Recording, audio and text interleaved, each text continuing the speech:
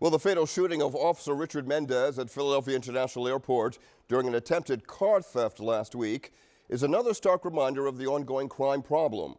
The Action News investigative team had been investigating airport crime prior to the shooting, and they found an eye-opening surge. 2023 continues to be on pace for the most airport crimes in a decade.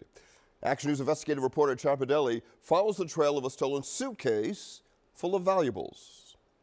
You know, there's another one. Mickey Pegg waited and waited for the conveyor belt to spit out his luggage. I said, it's right down in that hole. All you got to do is go down there and just get it. Could somebody please get it? She told me that was not the procedure.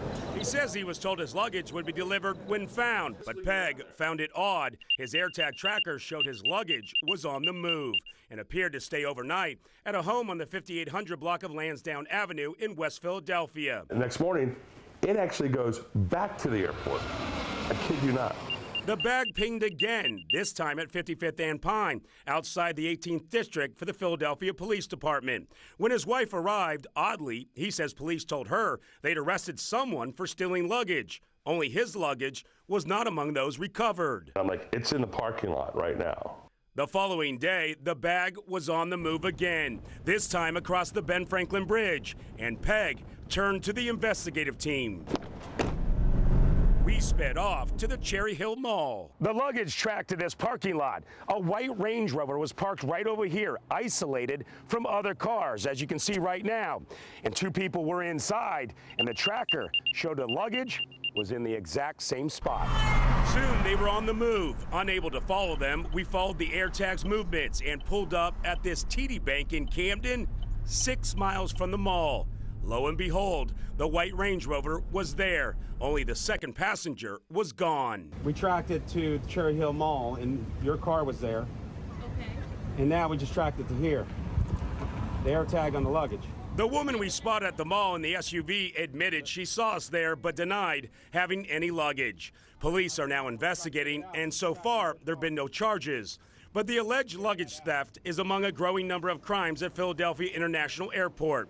Police crime records obtained and analyzed by the Action News investigative team has found there have been 956 crimes at the airport through mid-October, on pace for more than a 50% uptick compared to the 770 crimes in all of 2022.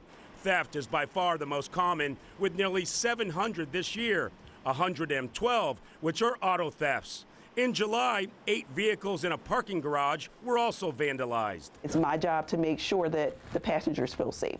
Captain Samantha Brown runs the airport police unit. In this exclusive interview before Officer Richard Mendez had been killed, she blamed the uptick in passenger travel for the increase in property crime at the airport and told the Action News team there had been an ongoing car theft issue. We had an ongoing investigation.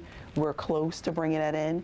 Pegg, a cigar company owner, says he had about 4,000 in belongings in his luggage, 1,000 of which were high-end cigars. The thieves eventually ditched his AirTag back in West Philadelphia. So far, he hasn't received a dime from the airline. At this point, maybe an apology and pay me the money they owe me. The airport declined a request for an on-camera interview, but a spokesperson tells us that passenger safety is their top priority. I'm Action News investigative reporter Chapardelli, Channel 6 Action News.